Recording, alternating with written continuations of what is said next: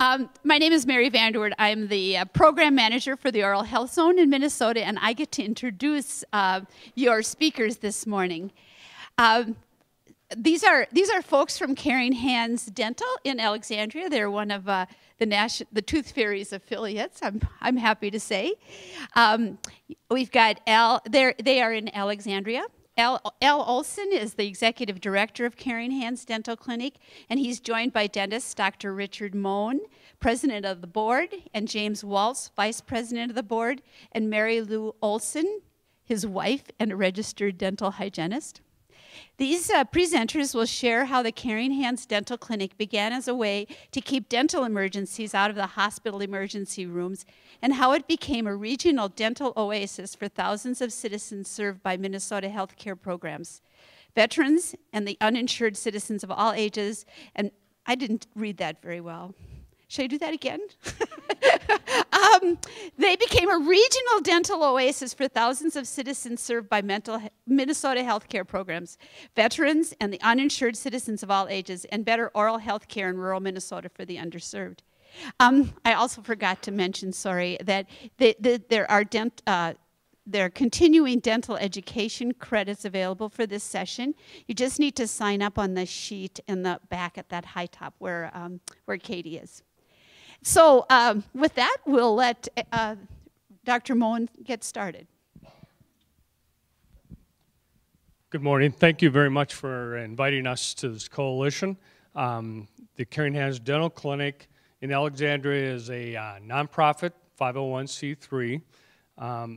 Myself, I was a practicing dentist for 30 years in Morris, Minnesota, and due to some health issues, I retired about 6 years ago and got affiliated with the Caring Hands Clinic, which at that time was a totally volunteer system of providing care for the underserved out there. Through the years, with some wonderful help and participation from the volunteers, we have evolved into a full clinic. We have 2 full-time dentists practicing, full-staffed, with all the appropriate equipment, and now we've expanded into outreach clinics around the state, particularly western Minnesota. My affiliation kind of goes back to my practice career. All private dentists deal with this reimbursement issue and the costs of care for the public program patients, and it's a real mental gymnastics that we have to do to justify the loss of money versus helping the underserved. I know the presentation that we heard earlier, they talk about, you know, the state and what they've tried to do over the years to try to increase access and stuff like that, and it kind of always looks like it's the dentists are the bad people here. From the other side of the coin, we aren't, but it gets to a point where you can't do it anymore. And that's kind of where we're at with things.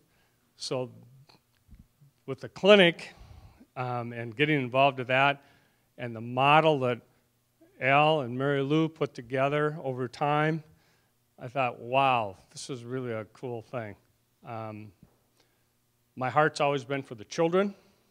It's not the children's fault that they're in the situations they're in. And so I've always taken care of the children that were in my practice in western Minnesota. When I moved to Alec and found out about what they were doing and was asked to be on the board, that was one of my first things that we can help the kids. And that's, again, you know, really dear to my heart. Watching what they've been doing with these children and now the adults, and with our full-time clinic, we really have created a dental home for our patient base. And that's, I think, is paramount. We can do clinics that see emergencies, you know, mostly tooth extractions and stuff like that, get people out of pain. But what we are trying to do is create a dental home.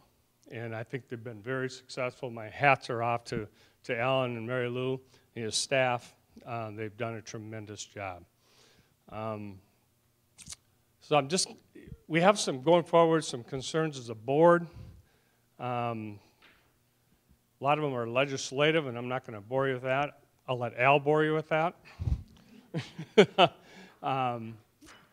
But a lot of it has to do with the reimbursement.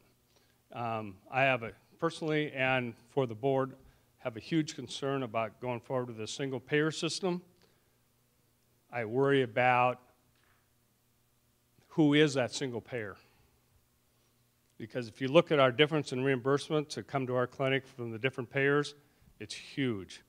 And right now, our biggest supporter is Prime West, and they're a 13 county-based purchasing, and they see what we're doing, they understand what we're doing, and they want to make sure that we're successful. And so their reimbursement is at where we survive. We lose Prime West in a single payer system and it goes to one of the other providers, we'll probably have to close the door because we cannot afford to stay open. So just want to get that out as my number one concern as a board member, looking forward to legislative issues. If we go to a single payer, who's that single payer? And I want everybody to think about that too. And we got other things. We're always doing battle down there. We're kind of getting known down to the legislature, kind of pains once in a while, but you know, you got to keep at it. So, so with that, I was kind of just a simple introduction. I'm going to introduce Dr. Jim Walz, a retired dentist from Plainview that moved back to his hometown of Alexandria, Minnesota. I cornered him at a Christmas party a couple years ago about he needs to be on the board. Guess what? We got him. So thank you very much for inviting us here today.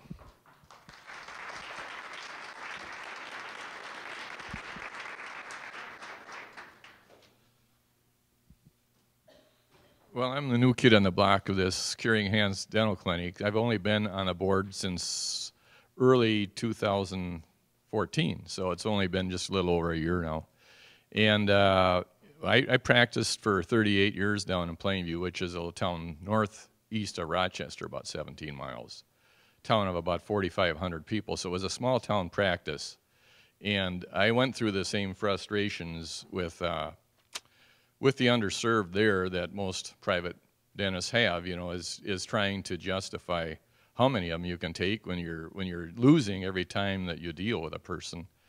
It's tough, but you know, and it was frustrating. So then when I retired, moved up to Alexandria, and I had no idea that I was going to be involved in dentistry again when I got there. I thought I was retired, but so I was invited by Rich to become on the board, and I joined, and the first thing I was impressed is when I went to the dental clinic and met Al, the administrator here.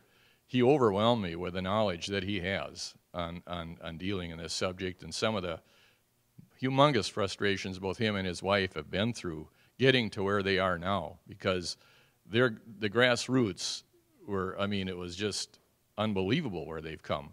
The office they're in now is a dental clinic that is, I would be impressed just to work there myself.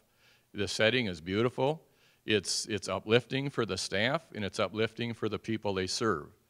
And their primary purpose is, well, number one, to take care of the dental problems, but they also educate the people, and they try to actually improve their lives by teaching them responsibilities. That if you don't make an appointment, that you have to call in, and it's paramount that that they do that. So I'm not going to bore you with any more that I have to say, because Al's going to go over all this and in detail. And but first I want to let his dear wife, Mary Lou, give a little talk, and she's going to talk about, she was actually the grassroots of the clinic before Al ever entered the picture. So I'll let her talk about that a little bit. Okay?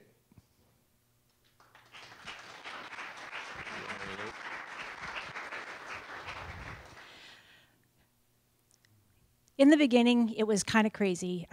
Some of my hygiene colleagues encouraged me to go out and get a collaborative agreement so we could do a basic screening survey for Head Start kids. That's kind of where my passion was seeing children who didn't have care. stopping the disease at the early age. Of course, we know that's going to be an ongoing situation through our whole lives. We're never going to be out of work. When we first started Caring Hands Dental Clinic, we begged, borrowed, and almost stole everything we had to practice with. We had a building, a facility with 2 dental treatment rooms and nothing in them. We looked online, found dental equipment that was not being used anymore, that was shoved in a back corner. Went to all the dental offices in town asking, if you have anything that you're not using, we'd be happy to take it off your hands. We got old restorative equipment, restorative materials they weren't using anymore. They've upgraded to better things. And so we got the things that were left over. Dental stools that were down in their basement that they had got new, much better things. An ultrasonic cleaner that we had to plug in and every time we used it because it didn't have a timer on it anymore. But we were thankful for everything we got. One of our volunteers that we had told me that some of the dentists, we had at this point 15 dentists volunteering on Fridays. All of our staff that we had at that time were all volunteers. They worked on their day off to help underserved people who were not getting dental care. But one of the volunteers from Tastefully Simple, who was helping me do the business plan, told me some of the dentists she talked to didn't want to work in our facility because they really hurt when they left because our equipment was so old, it was very uncomfortable to work in our clinic. Well, through some other grants, we were able to get some dental chairs that were a little bit more comfortable. But we still had a facility that needed to grow. I was taking the dental charts home in the evenings and billing on weekends. My children would come to visit, and I said, oh, you got to help me do my billing. I have all this billing to do. I don't have time to do it during the week because I was still working another full-time position. It wasn't long, and I told the board, I said, I need help. I can't do this. I'm answering phone calls, returning phone calls on my lunch hour. I'm making supper in the evenings on the phone, returning phone calls. Weekends, I'm just doing this. I need someone to help me with. At that time, it was one dentist, a volunteer assistant, 2 volunteer assistants, and myself working in the clinic. Well, I was recruiting Al to help me with the billing on weekends, and it wasn't long when he thought, well, you know, I could help you till you can find somebody else. And he was returning phone calls, and I gave him a dental assistant book from a school that I was an assistant before I was a hygienist. And he studied the book, and he learned what a dental assistant is required to do. I made him go get Hep B shots so he could help with sterilization because we just were running out of time. All of us, we were seeing patients. Well, when we approached the board and talked to them about having some help, Al said, you know, I think I can do this for a while. So he jumped in, not with both feet, but all of his arms, everything. He learned everything about an office you can learn. He's assisting the docs that are doing extractions with fillings, helping with restorative. He's getting the volunteer dentists to come in. That kind of let me sit back a little bit and just see patients. Well, it wasn't long after he jumped in when everything just took off. We went from 2 treatment rooms to 4 treatment rooms to now a whole brand new state-of-the-art facility. He learned all the billing techniques. If someone that we billed to didn't pay, I didn't have time to search why or how come, or I just kind of, oh, well, we're out that money. Not Al. He made sure that every penny that we were supposed to be reimbursed for came back to the clinic. Because that's the only money we had, was what was reimbursed by treatment we provided and donations. And at that time, to get a grant from a big company, we didn't have a background, or they didn't want to give us any money because, are you going to be here tomorrow? Now that's changed also thanks to Al and all of his hard work. One of our hygienists that started on as a volunteer, when I offered her the full-time position, or when we offered her the full-time position, she also was a little concerned. You know, I'm quitting my 2 jobs that I'm going to for a job that, are you going to be here next year? I think we're going to be there for a long time, thanks to Al and all his hard work. I'm going to turn it over to him and let him take it from here. Without him, we would not be where we are. He's just really stepped in and made it, like I say, we've got 3 hygienists, 3 dental assistants, 2 doctors, 2 front staff, all on a regular full-time staff now, which is wonderful. But go ahead, Al, I'm going to have you go ahead and tell the rest about the clinic.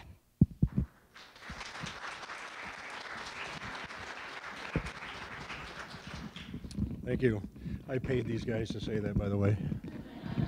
You can do anything with money. The clinic is something special to all of us now. When I first started, it was a temporary position that my wife said, oh, honey, dear, just a few months, just to help us out, get things rolling, because I did have a regular job. I just didn't work so much. And it's turned out to be probably the most enjoyable almost 10 years that I've had. Guys are pretty tough, you know, so we don't think too much about this soft stuff, but I'll tell you, our clinic, you see a lot of tears from the patients and ourselves. I never had that in 30 years of retail, you know. The closer we ever got to tears in retail is when some customer was chewing me out for something. So being in a clinic like this is just completely different business than what I was used to. I was used to business where you had to go make money. And my wife threw me into a hornet's nest where you're not going to make money. How are you going to make that work? So we did. We drew this plan up, and the original board of directors bought it, per se. And then when they asked me to run it, I kind of went, well, whoa, I'm not looking for a job. But the clinic survives off the reimbursements, but we need community support to make it work, and that was part of the business plan. And we've obtained more community support than we ever thought we would. We've also obtained more patients than we ever thought we would. The clinic initially was expected to maybe handle our county, which had approximately 3,000 patients that were served by the Minnesota healthcare programs.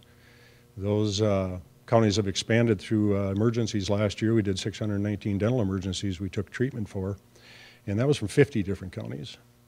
So they're traveling a long, long ways because, number one, you lose money on emergencies. There is no profit. Even at a retail level, I think the doctors would conclude there's just not much money in emergencies. So these people travel a long ways to do that. So we've seen that expansion going further and further all the time. What we really needed to do now is to expand the clinic more than what we were just at our original location, which we've done at our home clinic.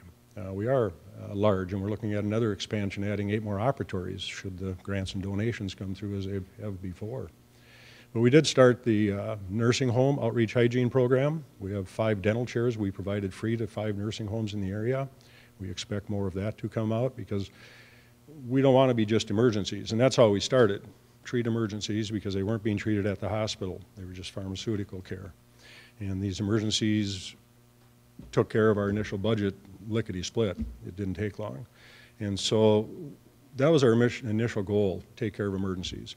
But we got to have preventative care. So that's where we expanded the nursing home outreach for the hygiene. We expanded into the Head Start, which we have done before, but it took on more schools. We have outreach hygiene programs in Pipestone. We also have outreach programs in Morris and Browns Valley. I'm going to miss some. Ortonville, Glenwood, Starbuck. Alec, of course, we do some outreach at the schools. I'm missing a couple, I think. But we've expanded greatly. And now the problem comes in, we're doing all this more hygiene. Now we have more treatment. Now we can't handle all the treatment from all those communities because we're a long ways away. Well, this was a problem we had in the early days of the clinic.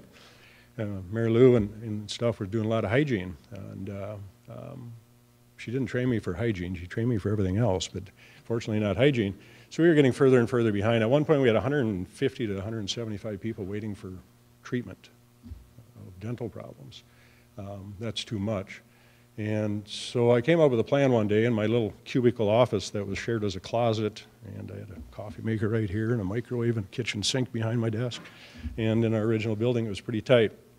So I thought, you know, these volunteer doctors we have gaps at their office sometimes. Why can't they see my patients there? Well, they're not all Medicaid providers. They really don't want to be because of issues we can go into on the political side. And I promoted the More Smiles program, and I came up with that thought of why can't they see them there? I'll pay them what I get. And through the course of almost a year of jumping through hurdles at the Minnesota Department of Health, they threw me all kinds of ifs, ands, and buts, and I kept jumping the hurdles. And I think through the fact that they realized I wasn't going to give up, they said, yes, you can do the More Smiles program. Those doctors can be credentialed with your office. They can do the work in their office in a referral type situation. I will pay them what I get. I do the billing, we do all that stuff. The patient remains ours of record. They don't have that responsibility. It was a good deal. We got it passed. So then I hit them up for the critical access payment on that program because we're going to lose money on it severely because of the administrative costs of it. They said no, because it's not being done at our facility, which was critical access. So the program got going. We have, at one point, we had 15 dentists, just in Alec helping us out. We also recruited Dennis and Morris. We now have them in Pipestone. We're talking to more all the time about this program. And we were still losing money, though. And so we went forward, Dr. Moen and us and myself, went to the legislature over 2 sessions. And we argued, we need critical access payment for this program. It's critical, it's creating access, and we're going to areas where there is no care. 2 sessions it took, and they went, yeah, you should have that. So we got it. About 7 months, I believe it was, and the Department of Human Service took it away. They found some glitch in the system with the CMS and others that said we couldn't do that. That was going to kill the program because now that program was large. We were running a lot of money through one hand to the other, and in between we were losing. So we took the next route of going to our providers or our insurance companies and saying we can't do this anymore. Our main one again, Prime West, who does take good care of us best they can, and they're local. And I went to their CEO, Jim Prisbilla, and I said, Jim, I'm sorry to tell you, but it won't be long down the road we will not have the More Smiles program. We will have to discontinue it. We've lost the critical access. It's gotten so large that I can't finance it anymore. Through donations, it would take huge grants. He wasn't too happy because he cares about his patients, of course. And about a week later, he called me and he says, we are going to pay you an administrative fee to keep our Prime West patients covered through More Smiles. So that's what we are doing. We are seeing those patients now through the More Smiles program. And we see the others from the other billing entities. We lose money on those. And also our dentists are reluctant to take some of the other billing entities because of the disparity in the reimbursement. Now, that disparity has always been there. It's not gotten smaller. And it's been a thing I've addressed for almost the 10 years I've been there with the legislature. Why is one paying us 70 cents on the dollar and one's giving us 42? And it used to actually be 60 cents down to 29. So we've seen these increases, but the disparity is always following. To me, if I give each one of you $1 and you go do what I tell you to do, you should all bring back the same change. And we're not seeing that. And I don't know why we can't get that fixed. If everybody paid 70 cents on the dollar like we get with Prime West, I could probably go fishing because that's like a PPO. And we would see the care. So that's a big area that we are going to continue to address to fix that disparity and make the system work better for the patient. I've worked with a lot of dentists over the years. The number 1 reason not being a Medicaid provider is reimbursement. There's lots of things we can talk about creating access, but reimbursement is number 1. The number 2 thing they come up with is patient responsibility. We're very fortunate, from what I understand in the industry, we run about 11% fail rate. I've talked to dentists that had 30, 35, 40, 50% fail rates. I believe the University of Minnesota runs 30 or 35%. Those empty chair times are impossible to recoup the loss of. So we have a program, we spend a lot of time managing the patient, and we require them to confirm appointments. We require them to help us help them. And we've whittled ours down to 11%. If we ever hit about 20 or 22%, we would probably close. So the patient responsibility issue is another big one. The other thing we need to do is education, and we do promote oral health education free. We always have. Mary Lou used to go and do talks at all the area schools. It just got to be too much because there's a lot of schools. And the schools don't have time for it as much anymore. We still offer free oral health presentations at the schools in our area and further. Few accept it anymore because it's not mandatory and their academic time is limited, they say, because of the education policies in place. Excuse me. So we also offer a program at schools called Open Wide. The Open Wide program, we have an assistant or a hygienist go there. They'll quite often give the presentation, the oral health presentation. Then they will as the kids leave, they take a quick look and see with a mirror of any major problems. They give them that disposable mirror, their bag of toothbrush, toothpaste, floss, and send them on their way. We catch major problems then. If that major problem is on a child that has a private insurance, we refer them to a private office because we don't compete with those folks. The ones that have medical assistance or Minnesota Care or uninsured, sliding fee scale, those situations, we refer them to our office or one of our More Smiles doctors' offices. And so it works very well, but it's hard to get into the schools. So I think having some mandatory, I hate the word mandatory, but having some mandatory requirements in the schools to bring in the oral health education again like it used to. You have hearing, you have eye test, you have all that stuff. We have to get that oral health in there too. And we have 2 schools in the area that do allow us to do that. We come at the end of the table. Here's hearing, here's eyes, here's us. And yes, we have caught some kids with some major problems. And we've also found a dental home for a lot of them. Because then the parents find out from the business card, oh, you do take medical assistance. Yes, we do. Because even though they're given that information when they sign up, it tends to get lost. And then we also have the problem with some of the parents in the education factor of educating the parents. And I know there's some of it done from the 0 to 5, I think we beat on pretty well. But after that, we tend to not as much, and a lot of times we don't see the teenagers at all, and we don't see them again until they're in their 20s with tooth problems. And so I think we need to continue that education through age 18, and we need funding to do that, of course, to get them into the schools and continue that education at the schools where they're corralled. So we can eliminate the transportation costs, the time from work, and that's a perfect setup for helping these kids with oral health education. And we need to do a generation.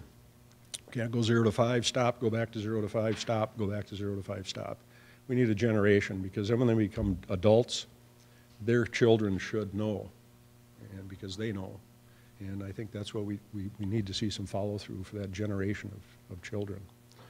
I'm not going to get into political stuff, I promise them, because there are a lot more issues I find that could help the providers and also mainly help the patients.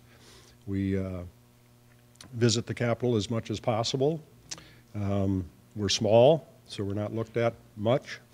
We've sat on the Dental Service Advisory Committee for a while. Didn't pan out for us, but there is avenues that I think people have to look at rather than just the normal. When we built our clinic, we looked out of the box.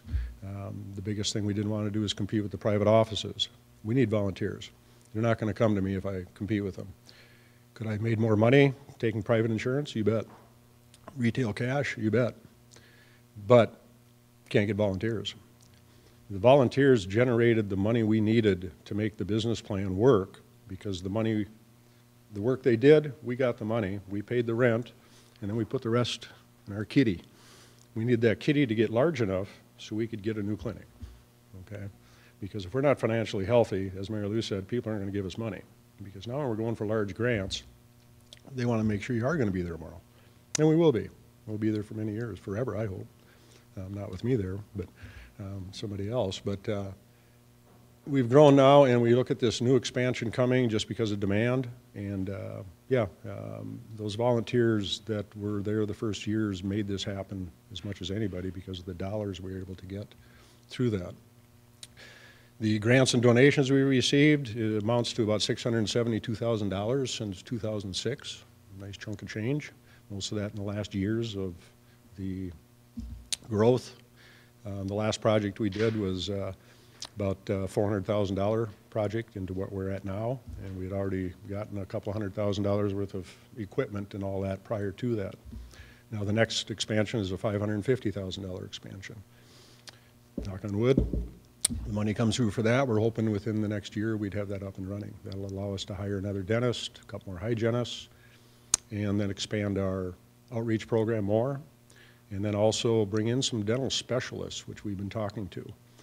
There's very limited coverage through the Minnesota healthcare programs for these specialists, but we have some we've talked to that feel they should help us, and so we want to utilize that factor. And again, when they look at us, we're not in competition. We're here to help you help the patient. So hopefully we can help with that. We're talking to some orthodontists, hopefully to come in and visit with us and help us out some. And so there's a whole community again coming into this. Rather odd clinic that is staying alive by not making money. And so that challenge is working. We got a good board of directors. Amazingly, they give me thumbs up quite often. I think there again, they just kind of give up. But they question my theories sometimes. But again, the theories come from business where we have to keep the door open. I'm probably missing some things I initially wanted to talk about because I didn't read my notes. But I think we still have to base the access issue as one issue, but we need the education issue to help the access. The education of the families, the education of the parents, the schools, and that factor will help the access. Add that to the reimbursement issue. In my simple mind, you got things pretty well fixed. If you can get that education and the reimbursements, I have private offices that'll take people, and they are now, because they're going through me, because we handle the hurdles. That's why they like the More Smiles program. If there's a payment problem, that's my problem, not theirs. If there's a pre-authorization issue, that's my problem, not theirs. If there's a paperwork snafu, yeah, we take care of it. You know, I got a fantastic staff that we do take care of well, which we have to, but the staff, they got good hearts too. I mean, we sometimes have tough days, and we have to have people with good hearts to continue having them work, and we've had them there now for some years, since 2012. July 2012 was our first full-time staff. And it's amazing that we've been fortunate enough to find a staff, because when you go out and hire people, you don't know about the heart. You know about the resume, and you can meet them, but you don't know about the heart. But we've been fortunate to find all those people that have a good heart, enjoy what we do. Again, we take care of them because you gotta. And that's a hurdle in itself, because our reimbursements cover our wages and our rent. That's about it. Some of the supplies. The rest of it is donations. So that's how short we get.